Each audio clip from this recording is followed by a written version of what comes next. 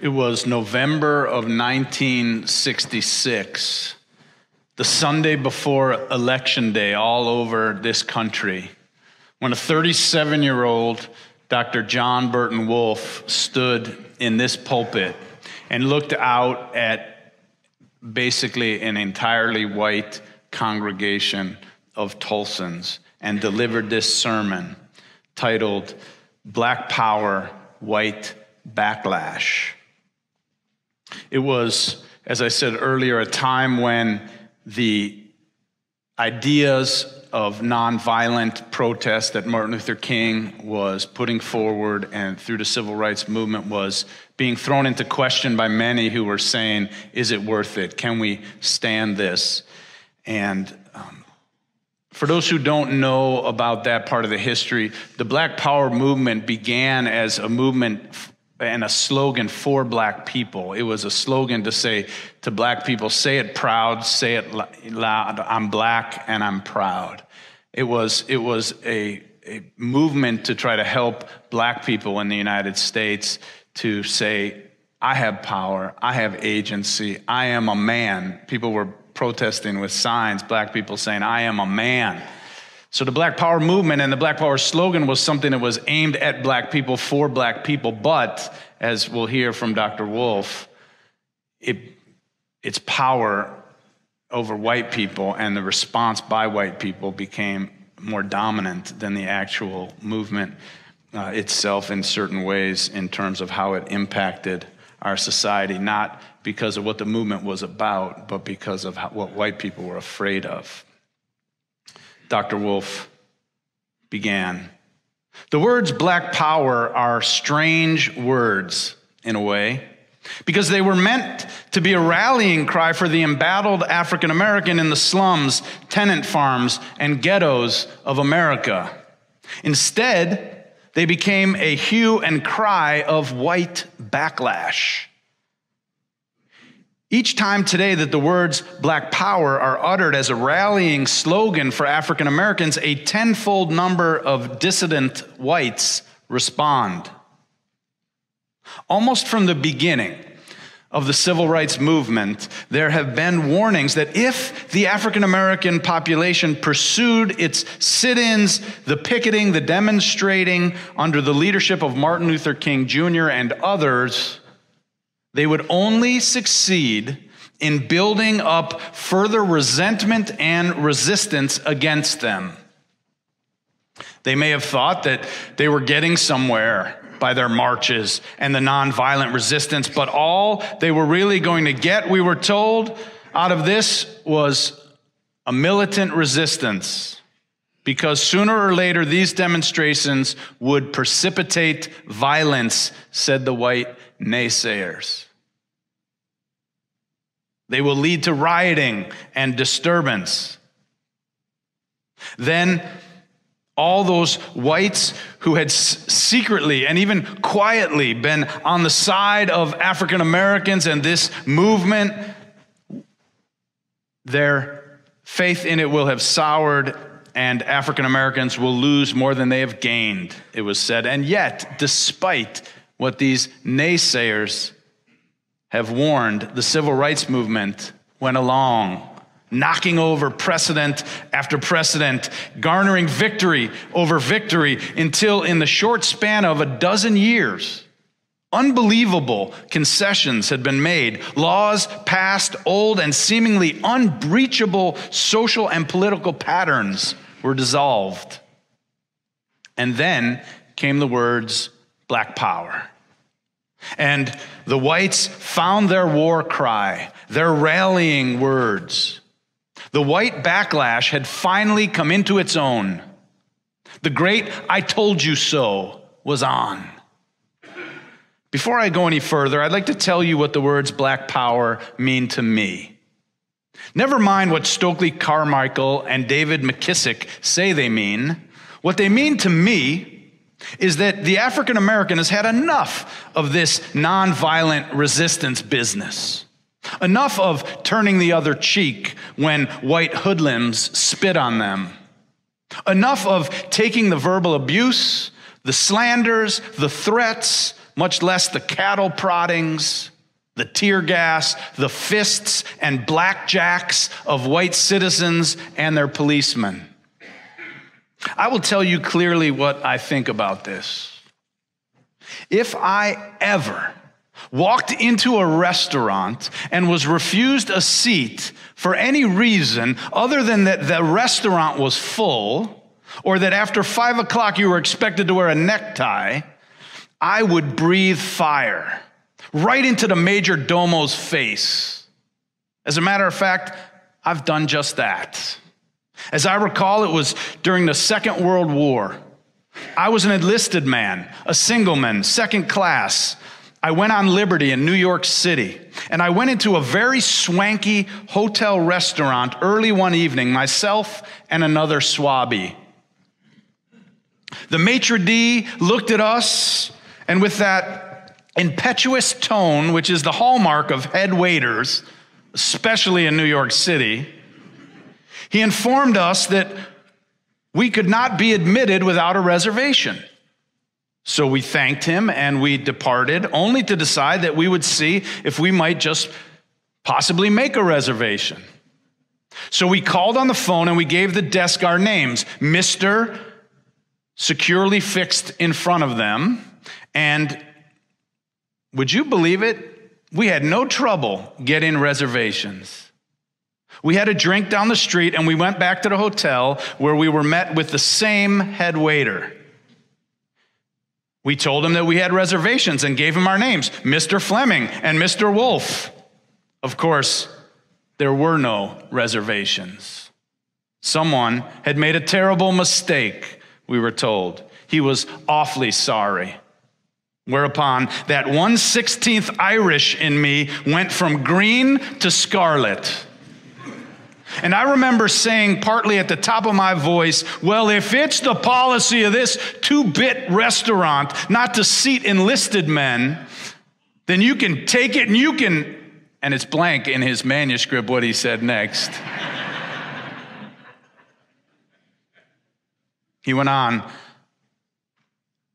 I wonder if any of you other white folks have ever had such an experience. Never mind you ex-officers and gentlemen. Yes, I'll tell you what the words black power mean to me.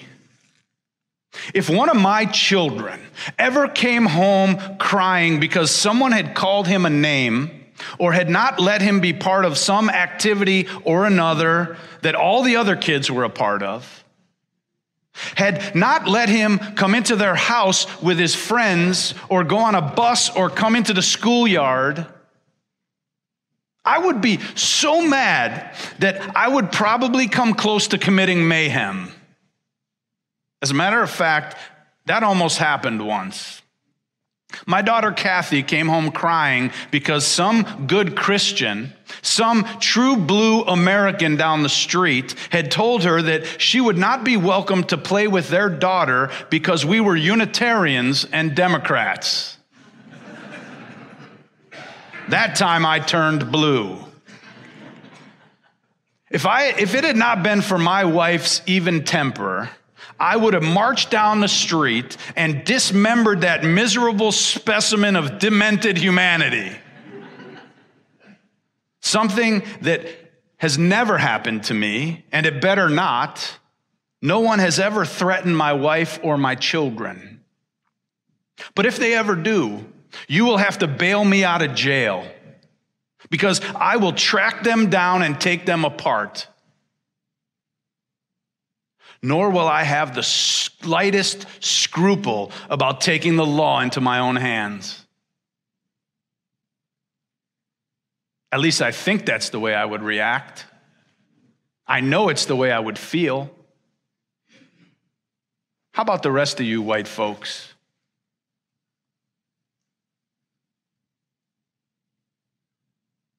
In other words, my natural reaction to discrimination against my children or against some threat to my family's well-being would be anything but nonviolent.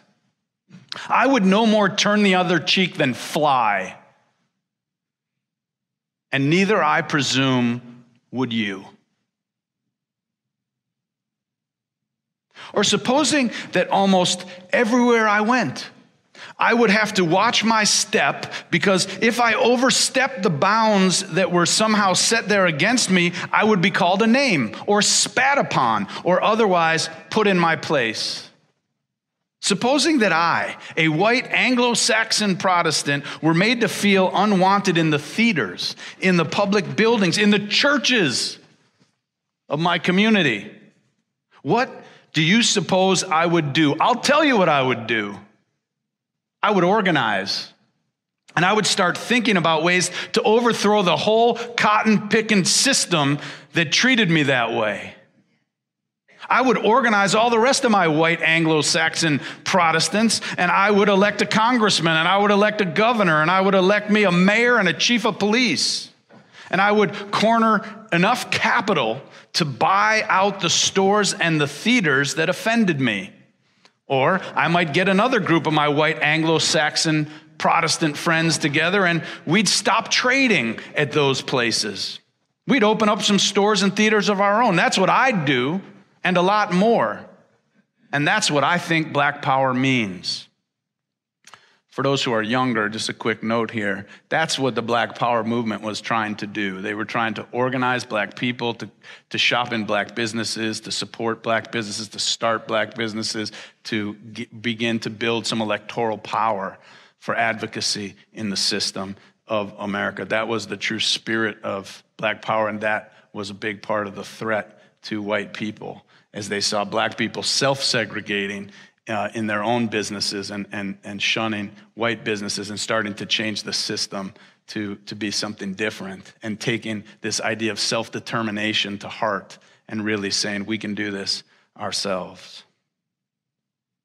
Back to Dr. Wolf. And I can understand it, as I know the rest of you white folks can understand it, because we invented it. What is more, we have a corner on it. This is precisely where the African American in the civil rights struggle has goofed. What he really ought to do with the words black power is communicate to us whites that he is human too. His reactions to discrimination, to hate and violence against himself and his children are no different than anyone else's.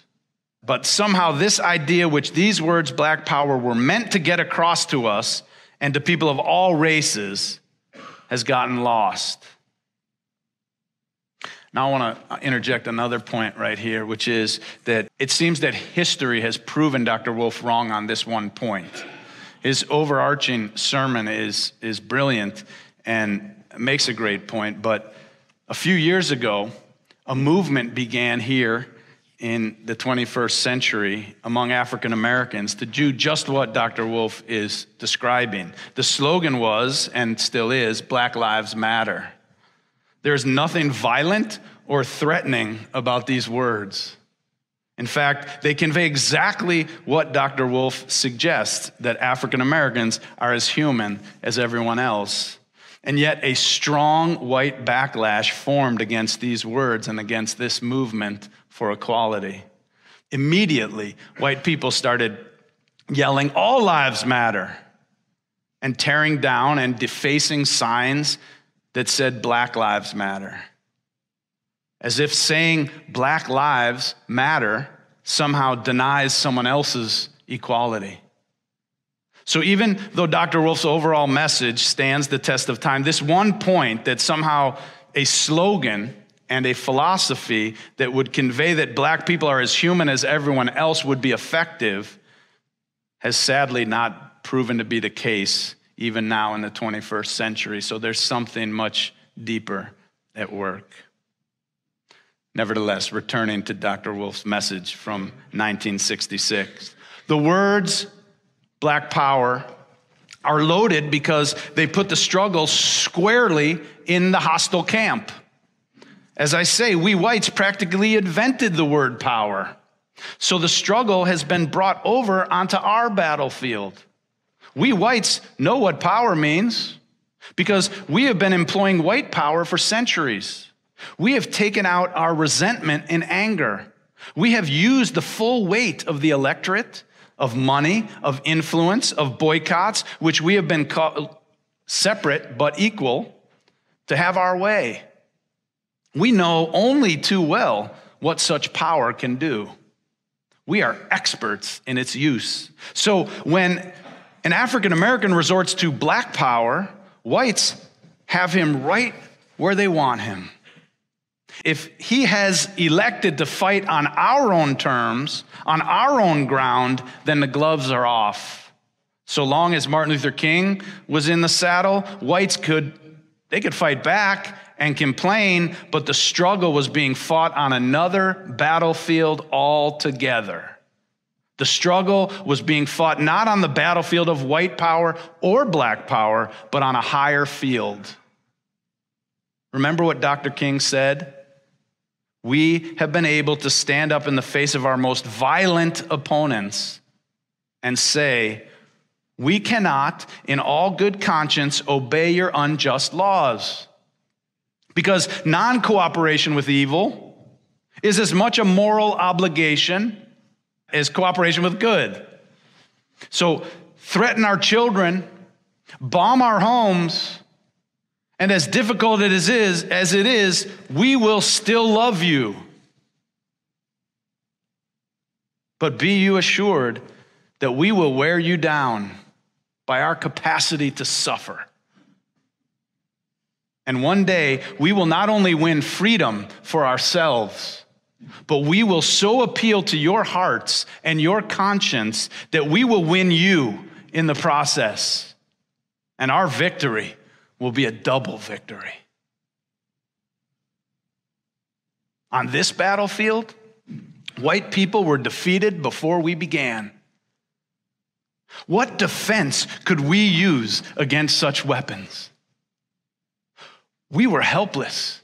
We had no defense. We possessed no weapon with which to counterattack. But now it's different. Black power that seeks to shun nonviolence, that whites can reckon with.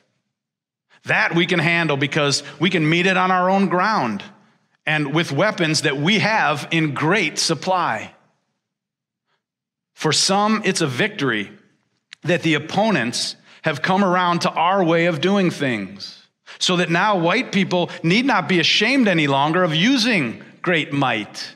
Might could never have won over right, but over might against might, power against power, on this battlefield, white people have the undeniable advantage. I will tell you what black power means to me. It is like white power. It is human nature, solving problems with the power of might. How else have we free Anglo-Saxon Protestant Americans won all of our privileges and preserved them? We've learned how to use power and wield might.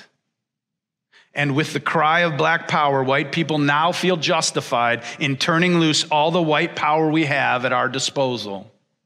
All we needed was an excuse. As long as black people were taking the unassailable higher moral ground, white people had no good defense. White resistance and white violence continued to be exposed as immoral on the streets and on our television sets. And more white people could not escape what was plain for all to see. That the danger and the evil lurking in our society was not in black people, but in white culture. But with the words black power and the insinuation of violence, the moral high ground is easily thrown into question. And what had become the inescapable realization of the inhumanity and shame of white culture found its hiding place and its rallying cry. Next Tuesday, this nation will go to the polls. And I hope I am wrong. But I predict that we white Anglo-Saxon Protestants will once again show what power really is. Dr. Wolf went on at this point in the sermon to predict how Democrats and Republicans across the country would elect leaders who would kill the war on poverty and would begin to reverse the gains of the civil rights movement. All of his specific predictions were not correct, but his overall point proved correct. The social and political tides had begun to turn. A white backlash, even among many whites who had been inclined to the goals of the civil rights movement, was seen in local, state, and national elections. And just at the moment when white people in America were starting to have to face a moral reckoning about racial justice and violence in white culture and in the status quo, the backlash against black power began to help erode broader white support for black advancement. Dr. Wolf concluded his message with these words: I also predict that when it's over, and a year or so from now, maybe in time for the next big national election, we will feel like I felt after I had made an ass of myself telling off the head waiter. We will feel childish and stupid. I predict that when it's all over, the white Anglo-Saxon Protestant electorate in this country will feel like I would have felt had I stormed down to my neighbor's house to punch him in the nose for making my little girl cry. We will feel juvenile and ridiculous. I predict that when the works of this newly elected Congress are over and the Lester Maddoxes and the Lurleen Wallaces have done their utmost in the state houses of this nation, we will feel like I am sure I would have felt had I given in to those feelings of revenge and hatred and bitterness and resentment I told you about. We will feel sick at heart, empty and debased. White folks might feel justified having defeated those, quote, uppity Negroes. We'll have put the Stokely Carmichaels in their place. And all of the pontificals I told you so's will have come true. Or so we will think. But we will feel ashamed. For there is a principle that goes right to the very nature of things. It is one of the most ancient and venerable of all truths. Anyone who has ever told off a head waiter knows. Anyone who has ever lost his temper or flexed his muscles knows. It is human nature that we will resent and anger the threats made against us, though we know that the reward for such resentment will inevitably be a heavy heart. It's human nature to return proud words for proud words. It is human nature that we will seek to return might for might. It is human nature, all right, though the urgent truth is we are called to a higher nature. Martin Luther King reminds us of this when he says that he will return love for threats, that he will suffer our bombs and insults, and it will be he who ultimately will win not only his freedom, but our hearts as well. And that is what will happen, because that is the way the world is made. You can no more stop things from working out that way than you can stop the sun in its course across the sky or the seasons from changing. It is a relentless principle. Said the ancient prophets, this is the word of the Lord, not by might nor by power, but by my Spirit. We are called to a higher nature. Unfortunately, we will not answer it this week in the polls. Rather, we will shame ourselves. But in due time, we will remember justice and forgiveness and the love that brings a double victory to those who suffer. And Dr. Wolf walked out of the pulpit with those words. Courageous words from a white preacher to a white congregation in segregated Tulsa, Oklahoma in 1966. the white-only signs, most having been taken down along Brookside only recently, some still up around Tulsa and certainly throughout Oklahoma. The schools still segregated. Water fountains at City Hall and the courtroom still separated, colored and white. Only right around then, people talking about changing it. They said that for white preachers back during the civil rights movement, the scariest moments of their week were standing in the pulpit. They were scared that they would say the wrong thing and their congregations would throw them out. But this congregation never threw out Dr. Wolf. People told me time and again they left so mad sometimes after his sermons. But by the time the week, by about midweek, they realized whatever they thought about it, they certainly didn't want to resemble the people that Dr. Wolf was talking about on the other side. And so they came back, and they were glad they did.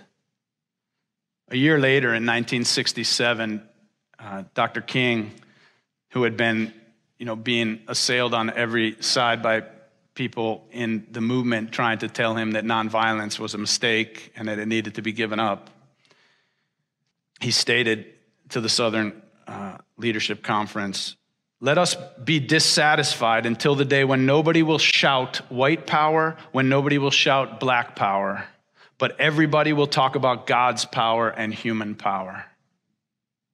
And then in his book of the same year, 1967, Where Do We Go From Here? Chaos or Community, King stated, "In the final analysis, the weakness of black power is its failure to see that the black man needs the white man and the white man needs the black man. However much we may try to romanticize the slogan, there's no separate black path to power and fulfillment that does not intersect with white paths. And there is no separate white path to power and fulfillment short of disaster that does not share that power with black aspirations for freedom and human dignity. We are bound together in a single garment of destiny. The language, the cultural patterns, the music, the material prosperity, and even the food of America is an amalgam of black and white. May it be so. Amen.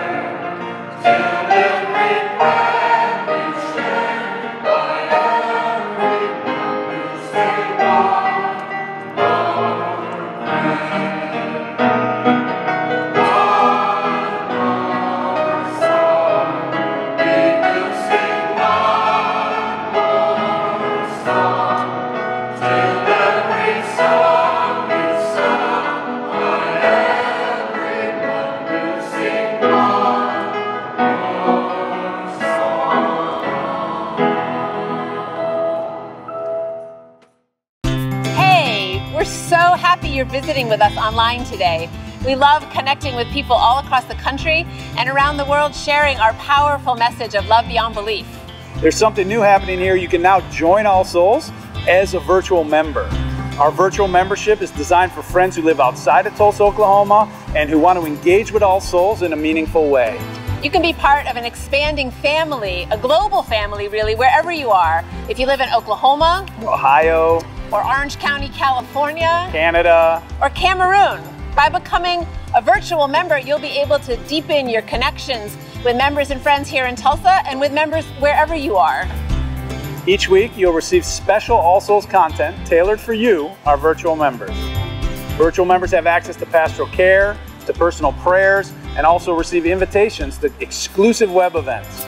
You can learn more, and if you're ready, you can become a virtual member today by visiting allsoulschurch.org/virtual membership. We're grateful our ministries are having a positive impact on your life, and we want to share the good news of love beyond belief with more and more people.